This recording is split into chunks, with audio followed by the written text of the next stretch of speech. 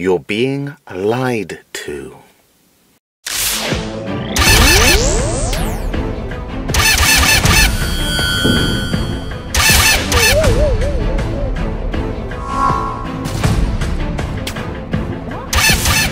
There's a lie that you're believing. When I stepped onto Britain's Got Talent, I was actually believing the lie that I needed to be famous to be someone, which actually made me very, very nervous. I didn't perform as well as I could have. I got 2 yes votes, 2 no votes. It wasn't quite good enough to get into the semi-finals. But I'd been believing a lie. I thought I needed to be famous. I thought I needed to be a star, to be someone. Some of us believe that lie. You don't need more money. You don't need to be famous to be a star. You're the star of your life. No more believing lies about yourself or lies that the world tell you. Hi Keith, we're talking about lying. Oh, let's have a competition. About what? Who's the biggest liar? Oh, when I was your age, I didn't even know what a lie was. Oh, you win. What? You see, our actions come from our beliefs. If we shift our beliefs, we'll shift our actions. If you want to shift your life, you need to shift your belief system that you're believing about something. So someone or something is lying to you, which is affecting your belief system over something, which is causing you to act the way you do. If you can stop believing that lie and discover it, then you're going to believe something different, your actions will change, and your life will change for the better. Let me give you an example. You may be a business person. You may believe the lie that if you make cold calls to people, that they will reject you and not want to buy your product. And because you believe that lie, you don't pick up the phone or call anyone. Now let's shift your belief system. Let's remove that lie. People love your product. They're going to say yes. Woo.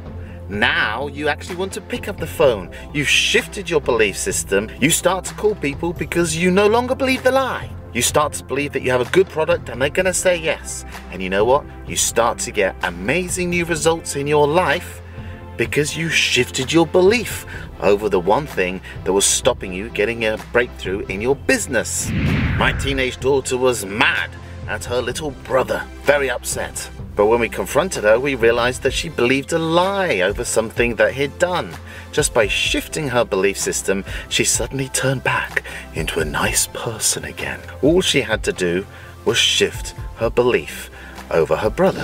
What's the lie that you're believing about yourself or about your circumstance or about your situation that's making you do the things you do or stopping you getting a breakthrough in your life?